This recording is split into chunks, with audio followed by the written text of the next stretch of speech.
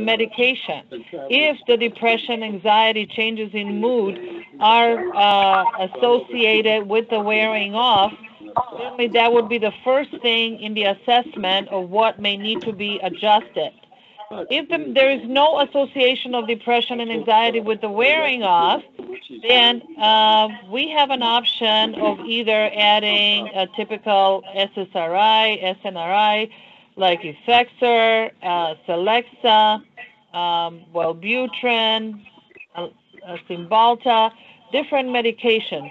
Sometimes what I have seen in the practice that although patients have taken their medication, there's no wearing off, and they're taking an antidepressant, there's still resistance to improvement in mood and anxiety. So I have found very helpful in this situation to add fish oil that has a good quality and high quality of EPA, 1,000 milligrams twice a day. And also, we could add vitamin C, 500 milligrams twice a day with this. This has provided a significant change in improvement in mood with patients. Sometimes this may also be initiated without additional other antidepressant medication. So in regards to depression and anxiety, we know that exercise can make daily exercise of 30 minutes to 40 minutes can change neurotransmitter content for serotonin and dopamine, as well as acetylcholine. Yoga, meditation, and mindfulness would be certainly of the areas to look at. Magnesium and B complex, as well as vitamin D3, 5,000 units at bedtime, can be very helpful. So how do we start? You know, one of the other thought about Parkinson's disease and all diseases is an inflammation. So there's always a discussion about diet. Many patients that have in my practice that have had difficulty obtaining any benefit from the standard medication, changing to a plant-based protein diet has significant improvement in ability to tolerate medications and getting more benefits, which will improve their mobility and quality of life. So, one, eliminating sugar, eliminating grains, that may be something to start with, or the initial would be to go on a plant-based protein, no processed food, no sugar, and you can have all your sugar from actual fruits and vegetables, and using no grains.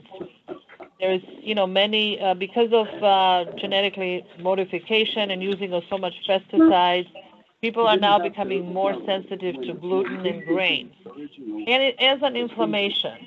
So I would recommend, to look at that as a possibility. And if you change your diet and start with this for 2 months, then you can introduce one group at a time. We know that the mucus, increased mucus and saliva in patients with Parkinson can change just by eliminating dairy products. No milk, no dairy, increasing water intake. One thing is always the question of we're all guilty of not drinking enough water. And I think, the question has been, do you count the coffee with your total intake of fluid? You may or you may not. And I think that will be important to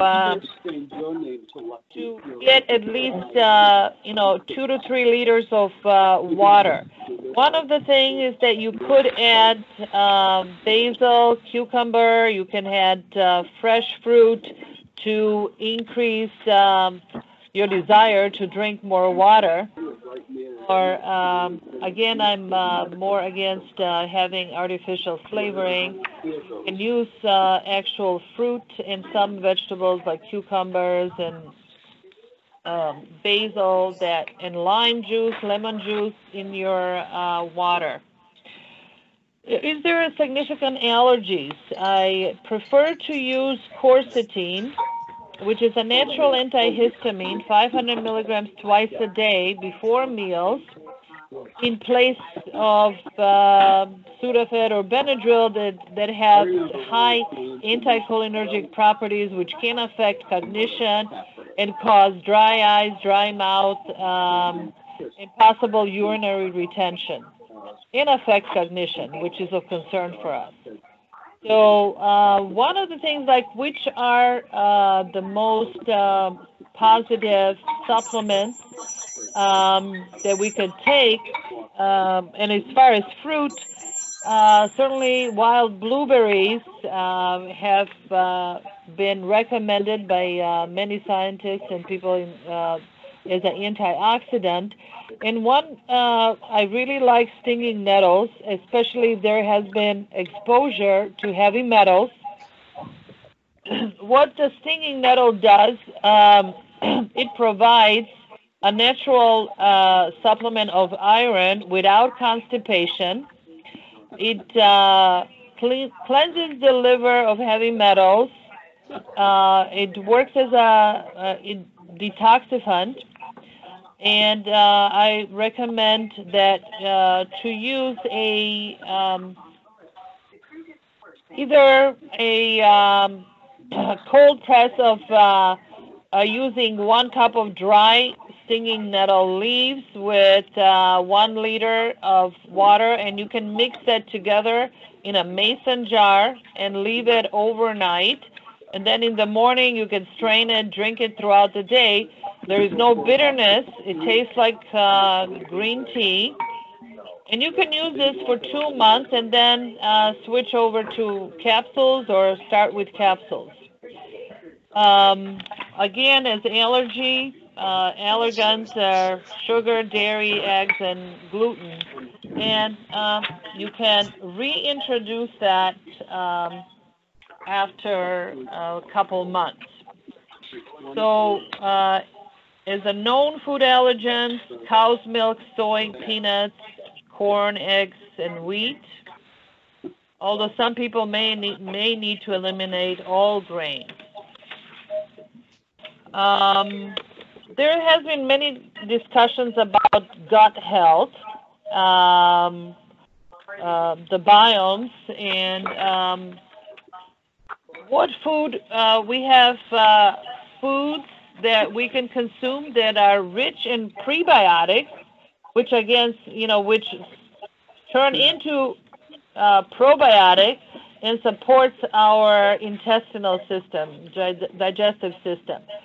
So radishes, Jerusalem artichokes, leeks, jicama, asparagus, carrots, garlic, and turmeric have been supported in the literature. And our brain does need a healthy fat like fish oil. Fermented foods have been very useful, like sauerkraut, pickles, kimchi, kefir, not processed yogurt, and kombucha. So again, fluids and eating not processed food, simple food that you know exactly what's in it. The discussion about ketogenic diet, I think there are some people that can end up with kidney difficulties on a ketogenic diet. You can do intermittent fasting, where you can have a meal and then no intake of food for 8 hours in between. And that actually has been a practice of yogis for many, many years. which allows breakdown and elimination with more ease. So we're talking now, sleep is significantly disturbed and interrupted in patients with Parkinson's disease. So what are the options for improvement of sleep? Again, melatonin, 3 milligrams at bedtime. And there's some literature saying that 4 hours before bedtime works for some people, whereas at bedtime may work for the other half. If you're not taking antidepressants, you can add a 5-HTP, 100 milligrams, which is a precursor to serotonin. Valerian root, passion flower, and the other maybe a bath, a meditation. There's so many new free meditations on YouTube you can add an app called Calm, C-A-L-M, and which is a guided meditation to help you sleep, which many of my patients have found that to be very helpful. So what can we do, in situations of erectile dysfunction? One is to always look at cholesterol, sugar level, eliminate alcohol. So as a support, other than prescription medication, arginine, 500 milligrams twice a day can be helpful. And ginseng, 200 milligrams twice a day. One of the things is that you should not take the ginseng if somebody is on blood thinners.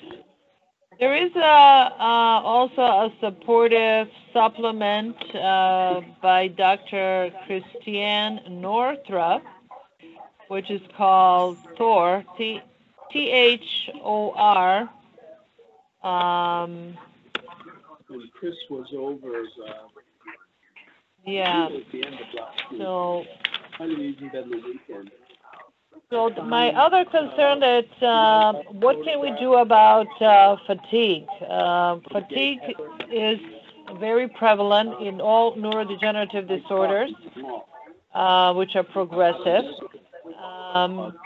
One, having the regular schedule and being able to obtain a good sleep may help.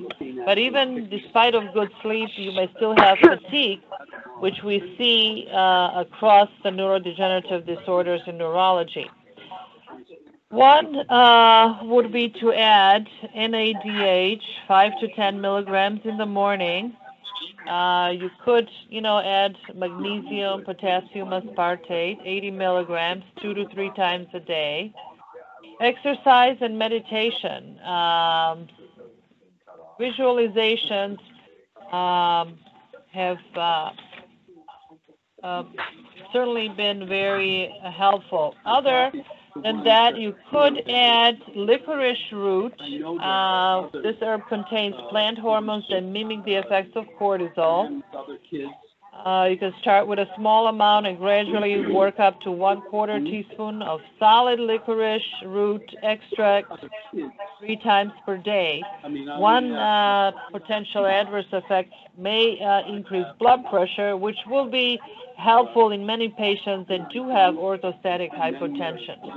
Dr. K, And, Dr. K, can you hear me, Dr. K? I'm going to Yes. interrupt just a moment. Folks, Okay. somebody has their television on, and we can hear the TV. We can hear you talking. Could you please hit *6 if you haven't already done that? I'm so sorry to all the rest of you. I don't know who it is.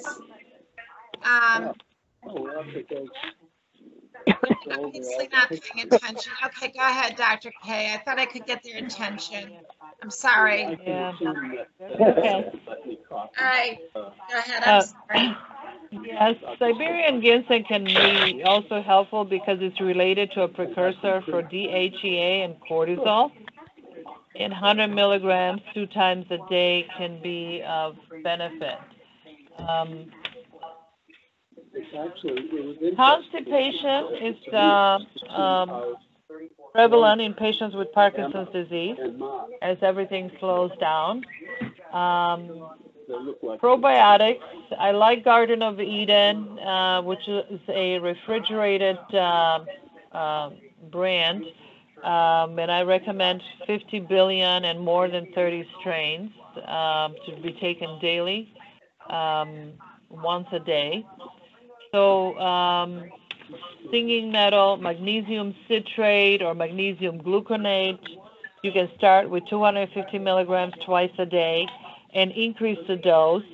Magnesium has been used in so many different areas in neurology as a muscle relaxant. It helps with hypertension. We've used it to prevent seizures in pregnant women with high blood pressure and delivery. We've used it for seizures, for prevention, and headaches, muscle cramps, which sometimes can be associated also with wearing off of the medication. So one of the things that I just wanted you to be aware is that sometimes we need to be some integrative alternative for complementary medication can be used in conjunction with other medications, and some you need to consult your physician to make sure that we're not using that together. Like, for example, like red yeast rice can be used in place of cholesterol-lowering medications, but not together. Either you choose red yeast rice, or you would choose Lipitor or whatever medication that you are being prescribed. Patients that are taking cholesterol-lowering medications, it's important to add CoQ10, 100 milligrams daily, because of all these medications do deplete CoQ10, and that may also contribute to muscle pain, weakness, and fatigue. So one of the things is to really look at how, what are all the medications that a person is, quality of life, simple things. What I'd like to do is really empower you to empower all my patients to look at what is it that they can do, and you know that you can do so much to change and make positive choices for your well-being when it comes to intake, certainly food, water. One of the things and the resistance of taking water, drinking more water, is going to the bathroom more frequently. But once you keep drinking at least 3 liters of water, your bladder and your body will adjust, and after a while you may be able to actually hold more urine and go less frequently. One potential supplement that I would like to add, I do use Cerefolin NAC in many of my patients, and I really do like this supplement. It's a prescription supplement because it consists of methylated B12 and methylated folic acid and NAC. The NAC is the N-acetylcysteine. One of the things that what it does is it increases glutamine and increases dopamine in the brain.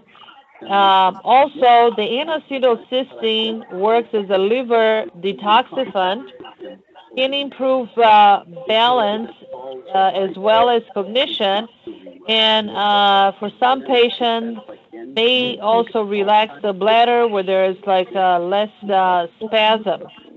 So one, you could get the prescription, and it may be about $60 per month. You could buy all of the ingredients separately. The methylated B12.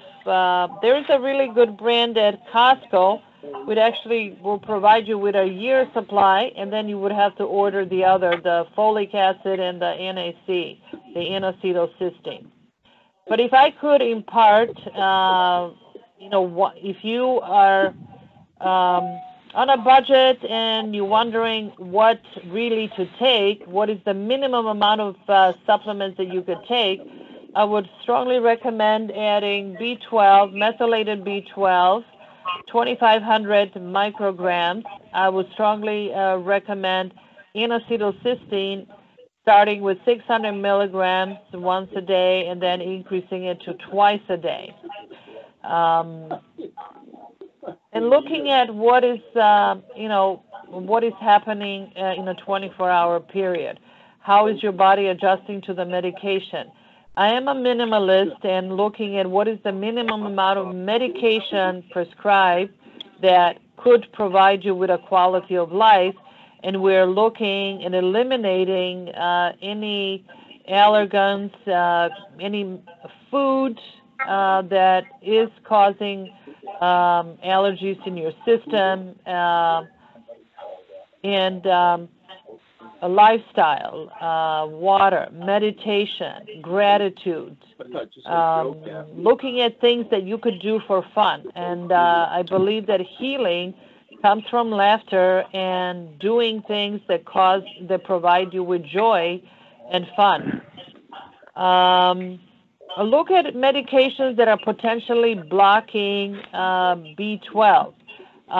Sometimes during the course of one's life, there's new medications being added for congestive heart failure, like amiodarone, that can cause dopamine decrease and result in worsening of symptoms of Parkinson's.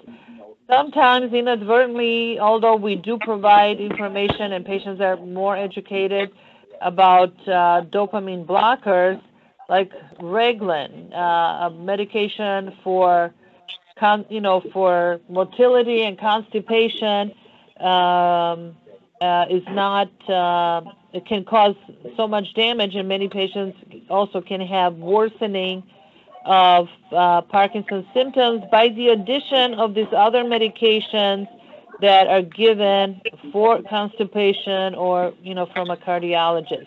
We certainly cannot stop a medication that is given by a cardiologist, but at least, you will have the awareness that addition of other medications can affect your overall well-being and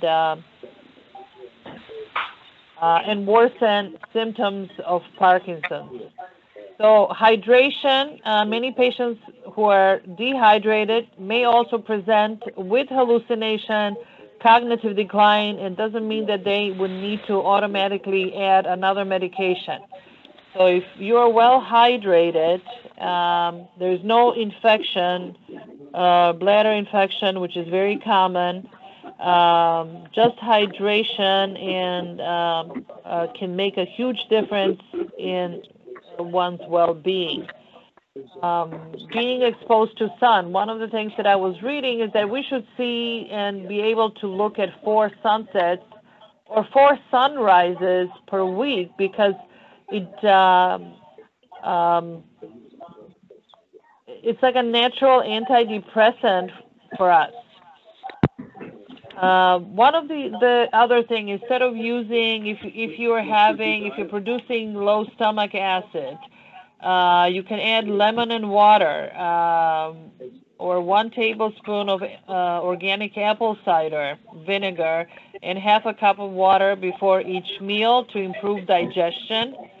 Glutamine, 1,000 milligram, is an amino acid that can also rebuild and improve the quality and health of the digestive tract.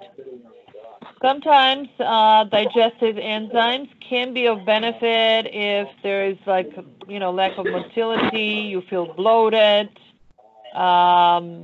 a balanced full spectrum, like Wobenzym, which is WOBENZYM, can help relieve gas, bloating, and heartburn. So that's why we always want, when we see patients in our clinic, we like to review their medications, see if there's anything else new added, and to understand if medications are being taken as prescribed or what else is added to their regimen. So a couple books that may be helpful, The Microbiome Diet, Meditation is Medicine. I find it very helpful. It's inexpensive. There is significant, many tapes from Dr. Joe Dispenza about quantum field and meditation, heart coherence, mindfulness, being in the moment, being in the present, and not worrying about the past or not planning too much about the future, and enjoying every moment and having gratitude of what we have. Is there anything specific that any particular questions, concerns? I'm happy to take questions. Okay, folks, if you have a question, you can unmute your phone by hitting *6. You can now unmute your phone by hitting *6 to ask a question. I have a question. Okay. Go ahead. I have a question. What I was wondering is what do you think about CBD oil? Yes. CBD oil has been, it's approved. It is very helpful. I recommend Plus CBD oil. And you can take 100 milligrams several times a day. One of the benefits can be for pain, stiffness. Some people feel their sleep quality is much improved with taking CBD at bedtime. 100 milligrams? Right. That seems There's like a lot. Plus CBD. Well, I mean, you can start with lower doses and find that probably doesn't help as much. Mm-hmm. But you're not going to overdose on a CBD. Oh, okay. So it's not it's a hemp, and it's over the counter. Right. I just started taking some 3 nights ago. The first night I slept like a baby. The next 2 nights Good. it didn't work. So Yeah, I mean, maybe you just have to adjust, like how much does your body need and what else is happening, right? Right. I know So, a lot yes. of people that take that, and they Yes. have to keep adjusting it. Oh, really? Right. Yeah. Okay. My main problem is anxiety and terrible panic attacks, and I don't know what to do about them. Right. One of the things, again, is to kind of look at when are these anxieties happening. Some people may have anxiety at the time when there's, right before your next dose of carbidopa, levodopa. Yeah. Is that generalized anxiety? Is it focused anxiety? So that you may need, we have to, look at it to see, do you need adjustment in your medication? You need more of a broader coverage. One, that's an option. Yes, I do.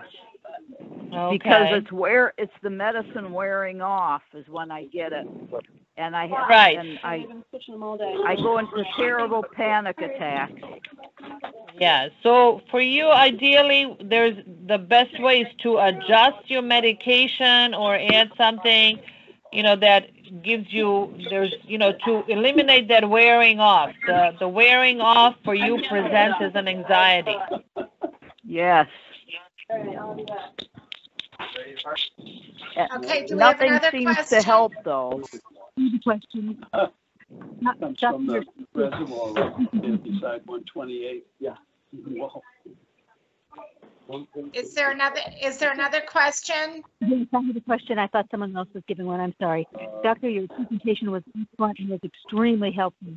Now, I parts of it, I couldn't hear those in the background noise. Is any of this on the internet, on a website that you have, or are your notes available through some of them? Oh, it's over. Yeah, I think that, a lot of this, That's some time to leave. the foundation has a copy of this information. Yes, Dr. K, I recorded tonight's session, and I do believe that I have your presentation that you gave in 2017. I would be happy to send that out to everybody. It was a slide presentation. Is that what you're talking about? Yes. Yeah. And then we've added, a few other things. But, like the core of information is there. Yes. If you did this in 2017, you didn't include anticholinergic warnings, which you did. I'm so glad that you did it, because most doctors aren't even aware of it yet. But do you have an updated presentation? Okay.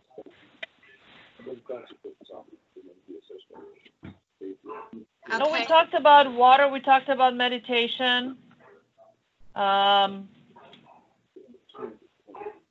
You mentioned the B diet. We added some diet. But what else do we need to take with the B vitamins? B12. You mentioned something else in addition to the super B content. What is it? You mentioned the super B complex that must be taken in addition, though. Folic acid, B12, and something else. Erythritol, dicycin. The EPA, which is the fish oil, is that for depression? No, for the super B complex. The full range of B vitamins that you're using. What can you take for anxiety? Something else I forgot. What can you take for anxiety? For anxiety, you could add Relora. It's RELORA, 250 to 350 milligrams, 1 tablet 3 times a day. But again, make sure that the anxiety, this will help you. It will relax you. This is over the counter. What's it called again? Can you spell that? Yes, Relora.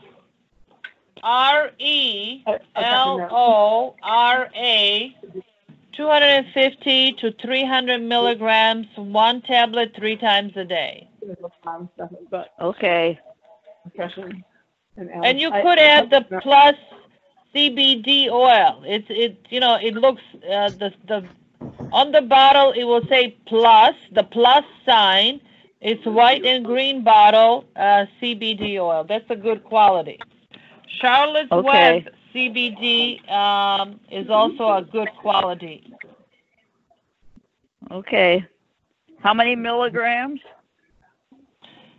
For which one? For the Relora? CBD oil.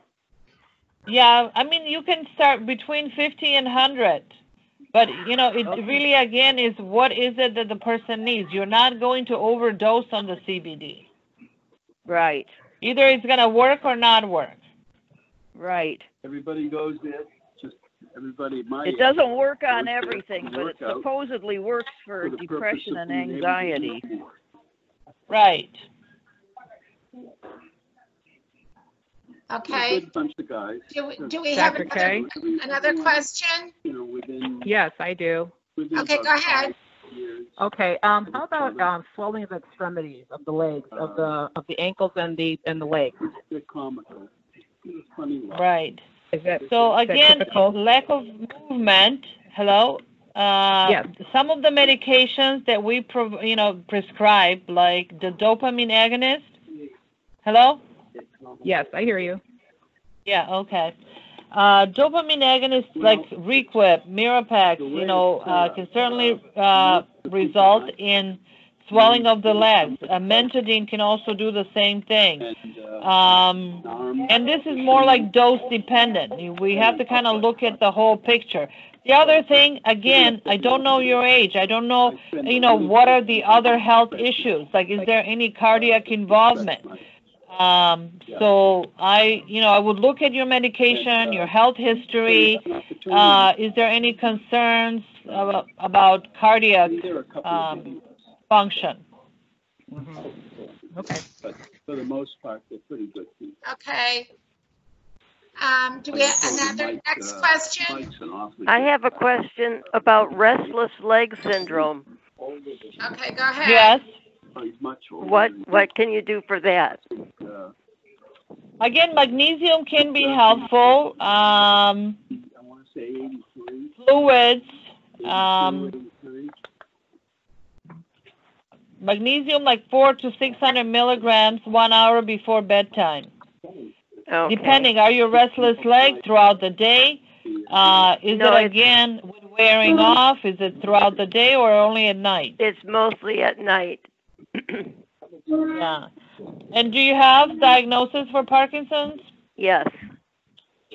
And maybe like adding a longer acting medication overnight may also be helpful. Mm-hmm. Okay. But sometimes we're not able to add more medication at night because of possible REM behavior disorder or hallucinations. Right. I'm one for the least amount of medication, the better, Right. So then I would recommend that you add magnesium 400 to 600 milligrams at bedtime.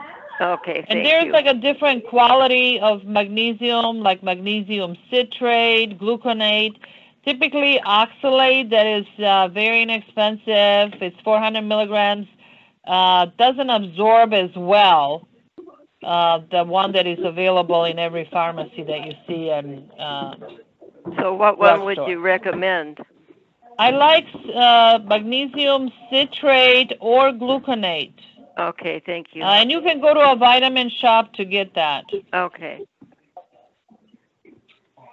Thank you. Okay, next question. Oh, you keep getting close to. Any other questions? When they talk about, Go ahead. when they talk about psychosis, is that related to sometimes the dehydration? Some people can have hallucinations with dehydration, yes.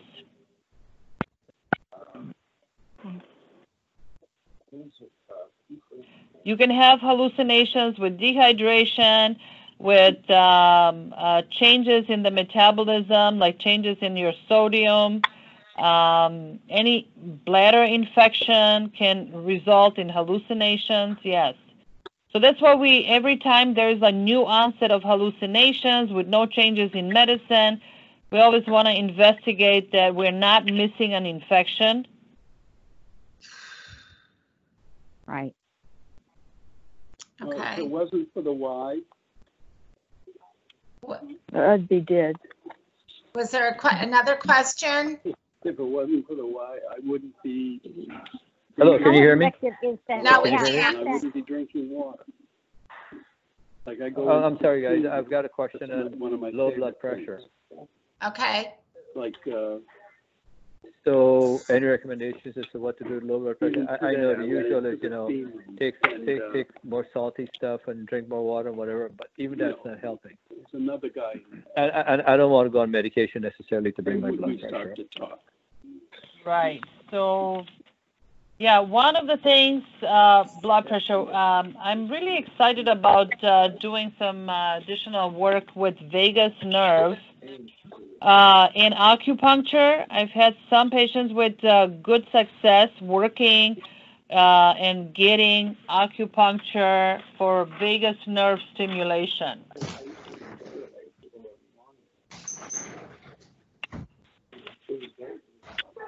So that's an option. The other thing is to add licorice root.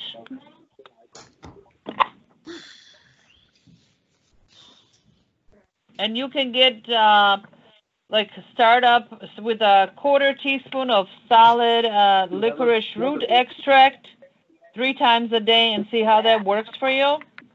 Very good. You remember me from last night? I saw it too. Oh, okay. Okay. That's how I felt a bit confused. Proof that he's full of potty. Okay, another question?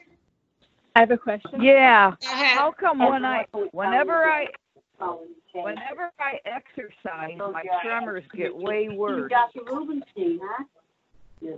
Okay. He explained everything that went on that I couldn't talk about because I didn't know anything. I mean, one of the things may be hydration too. You're expending more energy. How long does it take for the tremor to really go away once you sit down? Oh, it lasts for a couple of hours at least. They're way worse after I exercise. They're way worse for a good couple of hours. What would cause that? Yeah, I mean, it could be hydration, could be sugar. Are you able to metabolize your storage of sugar with exercise? I mean, do you have more weakness? No. And what about, when do you take your medication for Parkinson in relationship to your exercise? Well, I'm on Rytary, and I take it every 3 hours. Okay. Because after 3 hours, I start wearing off. Yeah. So it may be, again, like a depletion. Some patients do experience decrease in the total amount of medicine with exercise. You may need to make some adjustment in the medication on the days that you are exercising by adding more. Okay. I mean, that's before or after I exercise? Before. Okay. I mean, it's a trial, and we don't know. Right. What is the whole picture of everything else, right? Right. Is there any way I can jump in another question if nobody has one? Okay, this is the last question. Go ahead, sir. Yeah. So it's basically a two-parter. So one part is, I'm going to the bathroom fairly frequently at night, and it seems to correlate with when I eat higher sugar diet. Right. Does that make sense? Yes. Because you may be developing diabetes. So if you're eating more, then, there's like an insulin imbalance, and you will have dry mouth, and you will go to the bathroom more frequent. Yes. Okay. So I was reading a note that. So it's really important to look at the diet, the intake. If you are craving for a dessert, I would recommend mixing unsalted nuts with honey, as opposed to, having a processed cake or dessert. I mean, you can have fruit, water, check your diabetes, check your sugar. But yes, that is correct. You will have dry mouth and possibly more spasm and increased urinary frequency. No, but help me understand. A little clarification. Would excess sugar impact my tremors? It may. It all depends. Your total insulin levels, right? And your total glucose levels. Do you have diabetes? Do you have, No, I don't have diabetes. Okay. Well, I mean, maybe something to check. But I think this is how it's affecting you. Let's have a plan. And you may be, borderline and not have been diagnosed. Right. It is possible. I'll check that again. Thanks. Thank you. Okay, folks. I want to thank Dr. Krstevska for presenting tonight. I really appreciate it. I learned a lot. I think all the rest of us did. You answered some great questions. So we are going to sign off now, but thank you all for joining us. And thank you, Dr. K, for being so patient with with, Thank you. I appreciate it. So are you going to send a presentation? Are you going to send out a presentation to us all? yes, I will send it out to all of you, okay? Thanks a bunch for putting it All right. together. Thank you. Good night. Can I get you? Oh, good night. Thank you very much.